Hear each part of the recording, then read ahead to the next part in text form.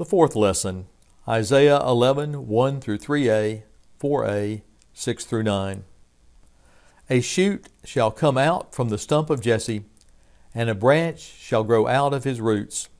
The Spirit of the Lord shall rest on him, the Spirit of wisdom and understanding, the Spirit of counsel and might, the Spirit of knowledge and the fear of the Lord. His delight shall be in the fear of the Lord. He shall not judge by what his eyes see, or decide by what his ears hear. But with righteousness he shall judge the poor, and decide with equity for the meek of the earth. The wolf shall live with the lamb, the leopard shall lie down with the kid, the calf and the lion and the fatling together, and a little child shall lead them. The cow and the bear shall graze, their young shall lie down together, and the lion shall eat straw like the ox. The nursing child shall play over the hole of the asp, and the weaned child shall put its hand on the adder's den.